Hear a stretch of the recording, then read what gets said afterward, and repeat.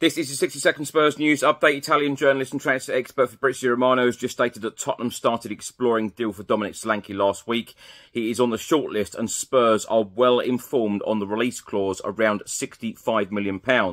Initial talks took place. Bournemouth are still hoping to keep striker Solanke. Reports in Argentina have stated that Real Madrid wanted to make an offer for Tottenham Hotspur centre-back Christian Romero this summer, but were told by Tottenham he is not for sale and we will not negotiate. L'Equipe in France have just stated that Lille forward Jonathan David has just rejected a move to Serie A giants Roma. It comes after Tottenham showed an interest in the 24-year-old, so clearly their chances of landing him have now increased. Tottenham have intensified contact with Lille.